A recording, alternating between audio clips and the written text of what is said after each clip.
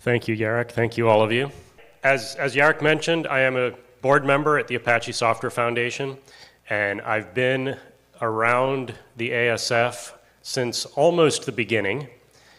And at the moment, I'm working as an open source strategist at AWS. And that means that a major part of my job is talking with management about open source and ways to engage with open source communities.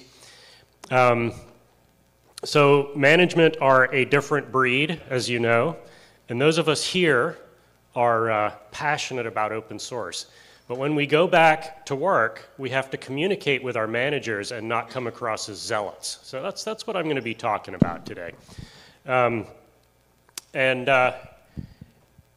You know, your motivation for talking with management clearly about open source is that you want your company to succeed and you want to keep working in open source.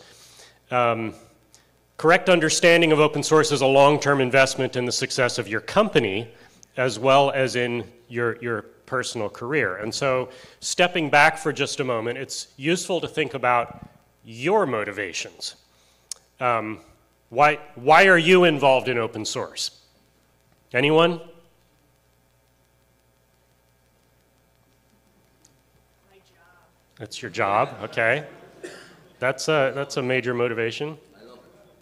Yarrick here loves it. It's fun. I got involved in open source to solve a problem with my own personal website back in 1994.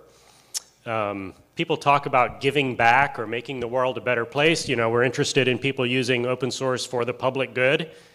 Email press@apache.org with your story. There's a survey several years ago by opensource.com about what people say are their motivations for being involved in open source. And the most common answers are around education and career opportunities, to grow your career, to improve your resume, to get that next best job. But shortly after that comes answers like fun. And I really got involved in open source because it was fun. And because, you know, it was cool to be recognized for something that I could do outside of my own company. Getting recognition from around the world for something that I could do was a huge ego boost to a young developer. And you know, the great thing about a conference like this is that it's like sitting around a campfire with your friends and family. We all speak the same language. We have a lot of the same stories. Those of us with grayer beards will talk about our early days on our old Unix machines at our universities. And another thing that we'll tend to joke about is that time that you spoke with management and they clearly didn't get it. And those are fun stories, except when you're in the middle of them. And so what I want to talk to you about is the fact that this is not why your company does open source. And if it is why your company does open source, then they won't be around in a few years, and you might want to start looking for that next job. So your company is primarily interested in open source because of how it helps the company, right? And of course, doing open source can mean several different things. It can mean consuming, using open source in a product. It can mean taking an internal piece of code and making it open source. Why would they do that? It's important for them to understand why they're doing that, not just because that's what companies do, but understanding what they hope to get out of it. Or it might mean actively participating in an open source project in some fashion. And all of these have different motivations behind them, which you hope that your management has thought deeply about, that they aren't just going in blind to do a thing because it seemed cool and they read an article about it.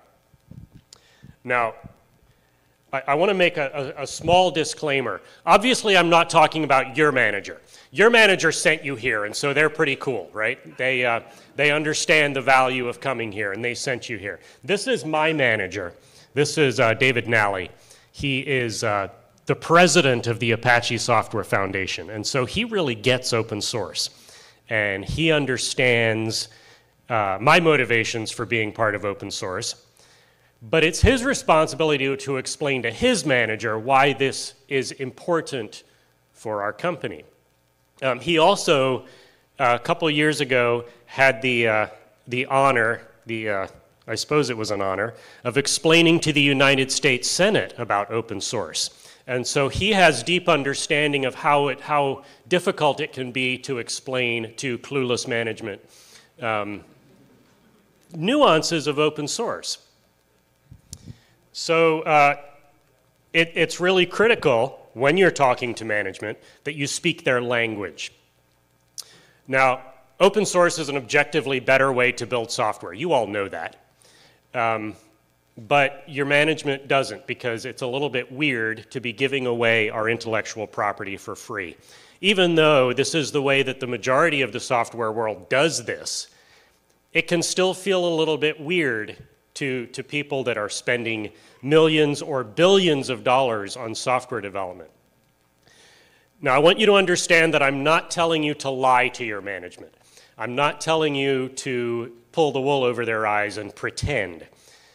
I'm asking you to understand that this is, in fact, an objectively better way to build software, and that your management wants to hear about that in terms that make sense to them. So it would, of course, be reductionist to say that your company only cares about money, hopefully. They care about the customer, hopefully. You know, one of the things that we say at AWS is that we're customer obsessed. And what that really means is that we want to build products and services that give the customer what they want so that they'll stick around. And so, you know, our motivations are nuanced and complicated. We're also interested in the reputation of the company, because if we participate poorly in open source, then that becomes part of our reputation. We want to do open source for recruiting, maybe, to bring people on. So anyway, here's a little bit more about how you might want to talk to your company. Here's some practical tips. You should read this book if you haven't already. This is a collection of essays from the early days of open source. Even if you don't agree with all of the things that the various early founders of open source have said, it's useful to read them to get some background. But I would encourage you to not lead with your management talking about the differences between free software and open source software, or the differences between the BSD license and the MIT license, and why one is so much better and the people that use the other one are idiots. Don't get into all of the jargon. You know, if you're in the elevator with your manager and you have 5 minutes between floors and you start arguing about whether Richard Stallman or Miguel de Icaza had a better argument in 1998, then you've lost them already and they've moved on to planning for their next meeting.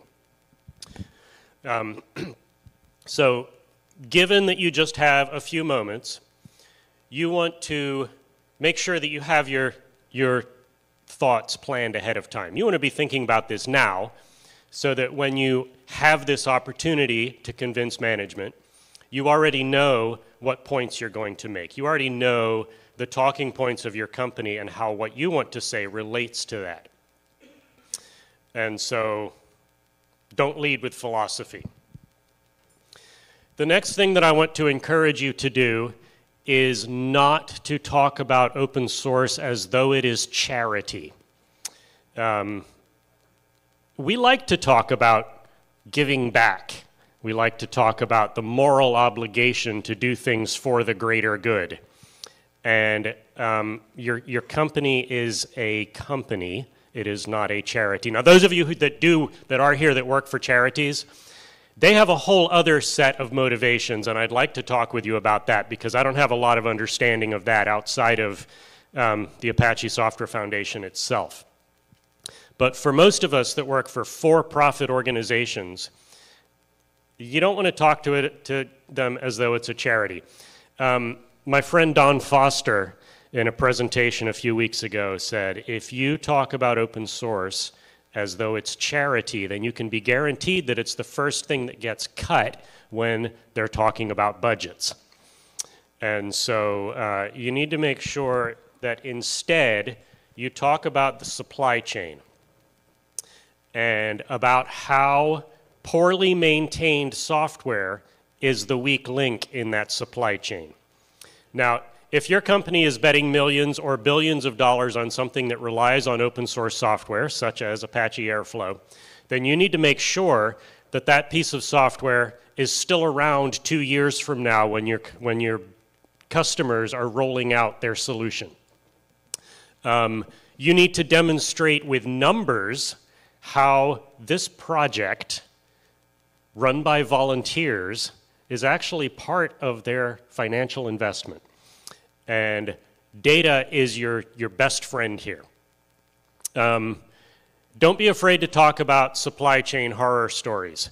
Tell them about the company that I won't name from stage that changed their software license several weeks ago because they could, because it was a single vendor project.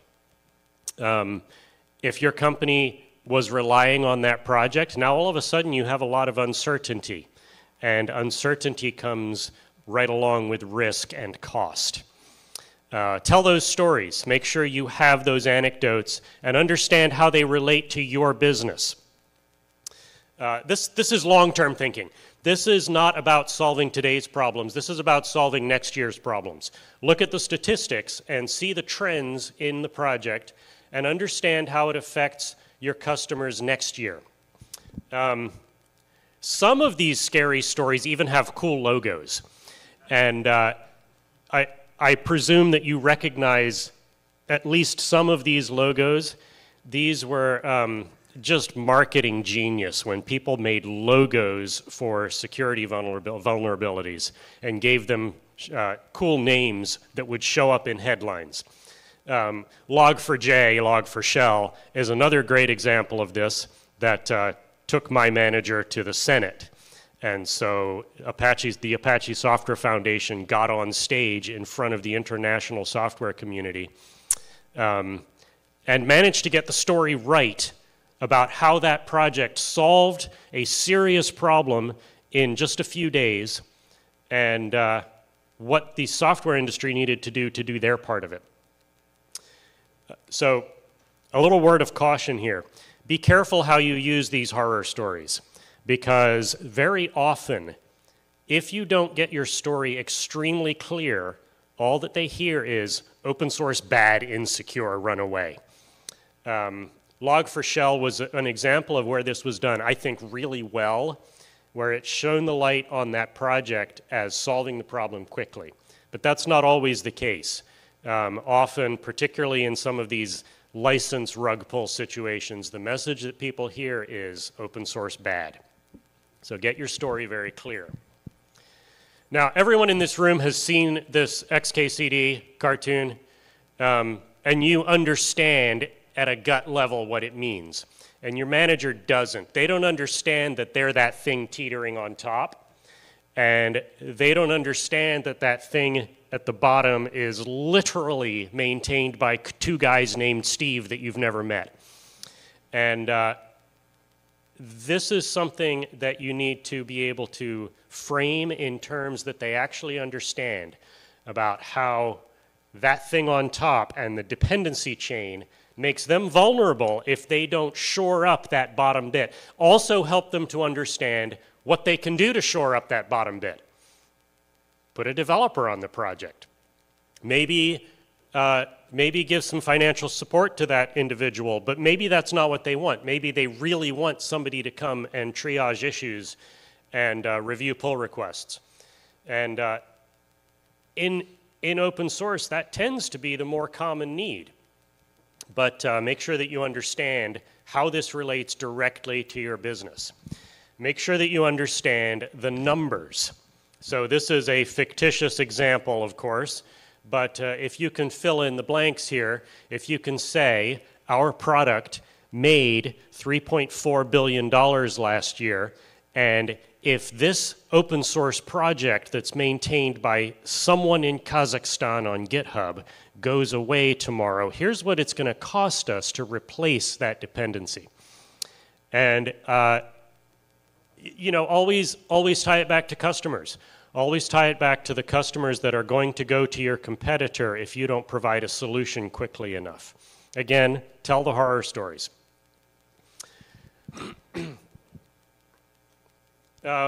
So back to supply chain. Sustainability can be very difficult to explain, you know, in that 5-minute elevator ride. So I tend to focus on a few things and then expand the story if I have a second meeting. One of the things that I tend to focus on is whether a project that we rely on is maintained by a single vendor and whether we're friendly with that vendor. Airflow is an amazing community that is composed of multiple vendors that work well together, talk to one another, and none of them are overwhelmingly controlling the project. And that is very encouraging to me, to us as a company, when we have a service that's based on this software. That is not always the case, as of course you're aware. This can be even more of a concern when it's a single developer. You know, the example of the individual in Kazakhstan is not a fictitious example. It is an actual project that my company relies on and terrifies me.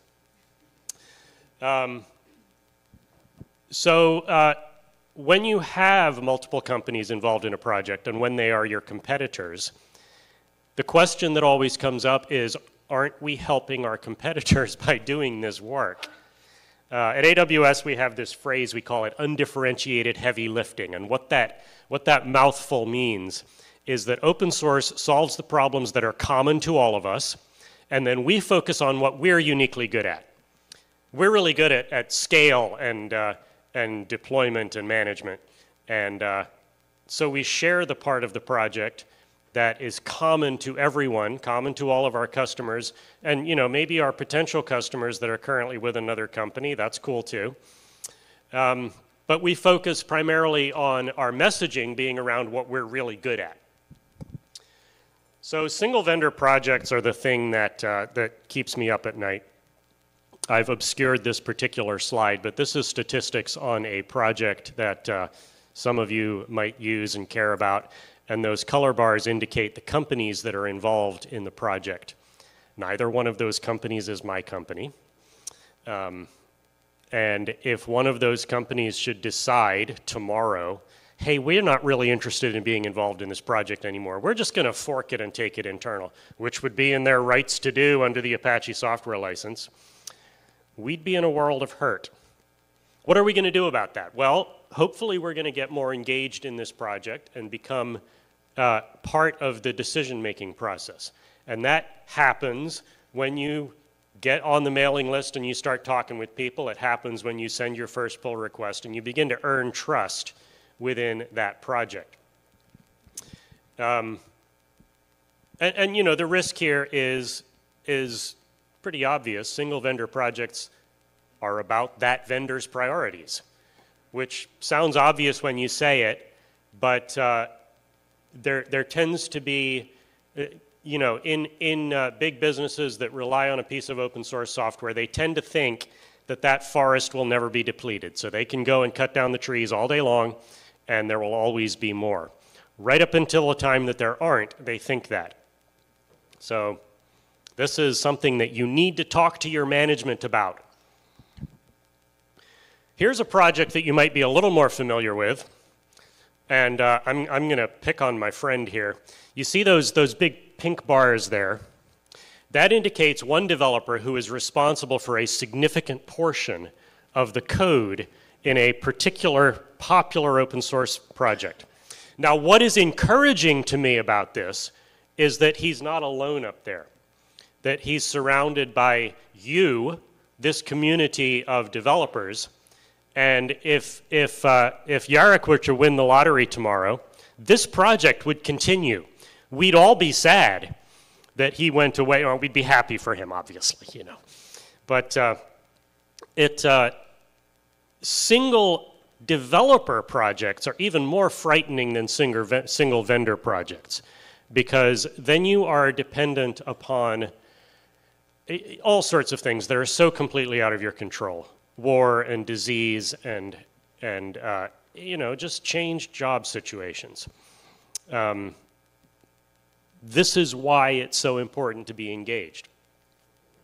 All right, let's talk about another motivation that's common in open source, and that is popularity.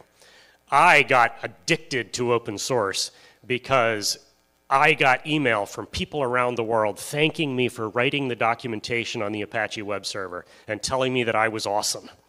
And that's a huge ego boost. These are my two beautiful children, and they were completely uninterested in popularity in high school, even though they're incredibly photogenic.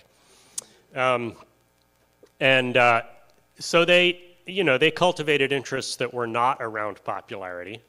But so many of their colleagues, so many of their friends were just only interested in popularity and would do all sorts of weird things that we won't discuss from stage. People get involved in open source software because of popularity. Your company is not interested in how popular you are. Instead, this is my other beautiful daughter, and your company is interested in driving the project. They're interested in having influence in the roadmap.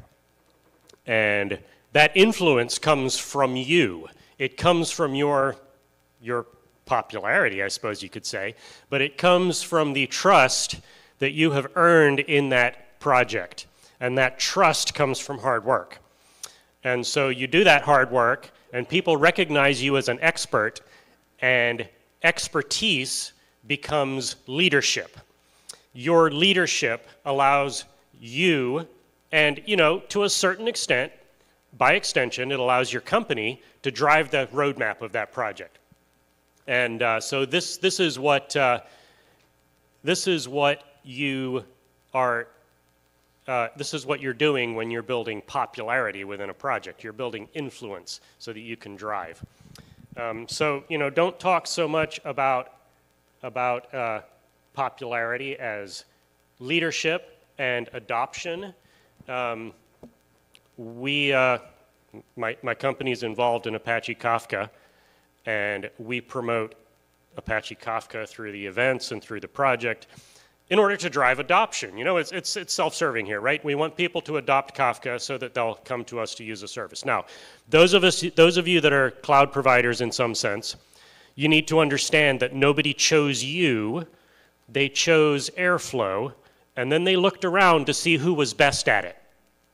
And people choose Apache Kafka, and then they look around at the various vendors to see who's best at operating it in their industry. And it's not always us, you know. Sometimes it's someone else, and our work on Kafka benefits these other companies. That's cool. A rising tide lifts all boats. And sometimes, always, the work that you do in open source is going to benefit people other than yourself. But a lot of those people are customers. And as you build your influence and your reputation within the community, those customers notice that. And they try to choose the organization with the most expertise. And of course, we do open source because it's fun. Here's a bunch of my new friends in Kenya at a conference that I went to a few months ago on the party bus. And open source is a huge amount of fun. I love coming to these events and hanging out with old friends and meeting new friends. And your company is not interested in you having fun, despite what they said when they were recruiting you. But recruitment is the point here, right? If you tell the world that your company is good at open source, my company is awesome at open source. You all should come work for us. And we do have a lot of fun along the way, but you know, we're also building our expertise, and our involvement in open source and our participation in conferences like this, maybe it's a little self-serving. We want you to believe that we are a fun place to work. You want to be careful, though. If you promise a potential employee that they're going to be working on open source, and then after a few months you say, you know what, we're really going to have you working on this internal closed source thing and carry a pager, then it not only increases the chance that they'll go somewhere else, it always also means that they'll tell their friends, you don't want to trust those people because they're not really going to fulfill their promise. So be very careful that you're true to your word and that you're very upfront about what sort of involvement in open source is actually involved in these jobs. One of the top reasons for getting involved in open source is resume building. This is particularly true about programs like Google Summer of Code. People get involved in that because you get a nice check at the end of it, but also it looks awesome on your resume. And you end up with skills that are not just technical. One of the most important skills in open source is people skills. You have to deal with angry people on mailing lists that do not speak your language natively and are trying desperately to solve an urgent problem, and you are in the way. And so dealing with people becomes one of the most critical skills in open source. And people skills translates directly to you becoming the manager that has to field all these questions the next time. And so your manager is not interested in your resume so much as they are in how open source is a source of continuing education. Being involved in open source is absolutely the best way to build your expertise across multiple disciplines, not just technical. And it's free, right? Completely free. Oh, by the way, this is my photogenic son and his girlfriend and my wife at his graduation, which was absolutely not free. We'll be paying for it for years. And, it reminds me of the phrase that I often use, free as in kittens. This is a free kitten that my daughter brought to me, which costs a great deal of money to maintain and has broken many irreplaceable items in my house. Open source is free as in kittens. And you need to be very careful about how you promote the cost benefits of open source to your employer. Because if you treat open source as free, then you're missing the hidden costs of deployment and maintenance and so on. But you're also downplaying the importance of participation. Because if you're using open source without participating in it, then you're killing the cow in the name of getting the milk, for a terrible analogy. My wife is a silversmith. Here's one of the gorgeous items that she makes. And when people buy her product, they're not really interested in how much work went into it. They're interested in whether it's beautiful and whether it's going to last. Customers look at their problems and potential solutions, and then they look around for the company that can provide them most cost efficiently for them.